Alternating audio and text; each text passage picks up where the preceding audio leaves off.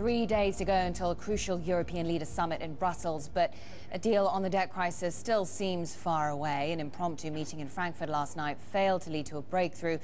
And my next guest isn't all too confident about the prospects. Louis Gargour runs hedge fund LNG Capital, joins me in the studio now. And Louis, when we spoke to you a month ago, you were saying that Greece would default and that you were underweight financials. Where do you stand now? Still the same?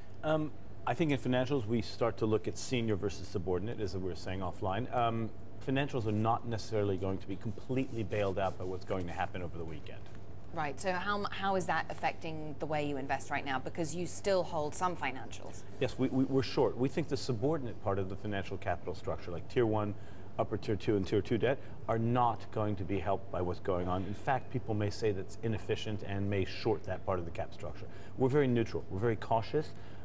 We think, well, it's not a surprise that they may underdeliver.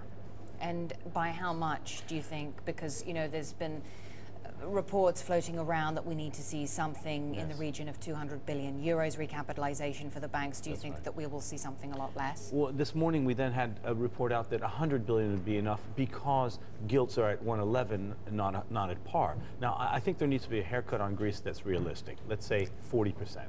I think there needs to be a recapitalization of German and French banks that have a lot of exposure, and I also think they need to agree. I don't get the impression that France and Germany are cohesive on this. I get the impression that they're at fractious, they're at odds. So what do you think? It seems to be that you're thinking we are unlikely to get anything substantial when it comes to the banks from Eurozone policymakers. What then? Well, okay, I think we get a big headline number, let's say a 2 trillion number, which is what they want to do, i.e. how big the EFSF is or how big the ECB's balance sheet. Now, the big question is ECB or emergency funding mechanism and how it's funded and how the money. So there are a lot of uncertainties. So I think the knee-jerk reaction will be the markets will rally. Then to look at the details and say, well, hold on a second, it's light on details. I'm uncertain about this mechanism.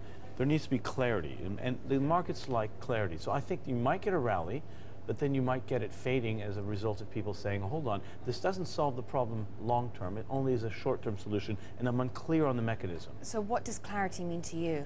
Well, Paulson with the bazooka, you must take money, we're recapitalizing the US banking system. That to me was unequivocally good, positive. You know, no, you must take money. Right now, they need to do something where they seem to be working together and where the banks are definitely bailed out. It's not about Greece, it's about the banks. And of course, there are those saying that, look, there's actually, you need to look beyond the banks, yes. That you're coming at it from you're saying that essentially the banks need to be the priority right now, recapitalizing them, perhaps even over-capitalizing them, something similar to a US-style TARP program. Yes. But then others would say, look, you've got to shore up the periphery, you've got to have some sort of mechanism that will ultimately insure those bonds in some way, or at least underwrite those bonds, yes, to make sure that the banks will be okay. So do you think that actually they need to come at it the other way and look more at the sovereign situation? How long have you got? I mean, okay, so there's no GDP growth in Europe to speak of.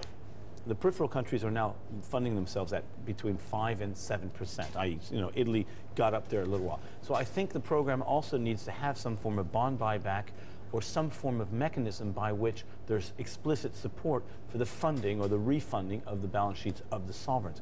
The problem has moved onto the sovereign balance sheet because it's gone from the private sector to the public sector. So just like Ireland taking all the bank debt onto its balance sheet, Italy is now becoming, and Italy and Spain are becoming a focus. There needs to be some form of buyback and some form of collateralization or increased collateralization for government bonds, government bond markets. Do you think that the concern we've seen in the markets, particularly when you look at French banks, their share prices have been hit, but then also we've seen US funds reducing their dollar exposure to European banks, yes, and French banks specifically have been really bearing the brunt of this. Do you think that those concerns are overdone, that these banks are fundamentally actually quite strong? I do. I actually think the French banking system's exposure to peripheral Europe is a problem, but I think that the market is overshot in terms of pushing the equity price down. There are probably problems we don't know about. However, I think overall the balance sheets are in decent shape. I think you may still want to be careful about owning banks outright, but just like the Bank of America situation in the States, it reported better than expected results. It's rallied off the bottom, so we may be nearing a bottom.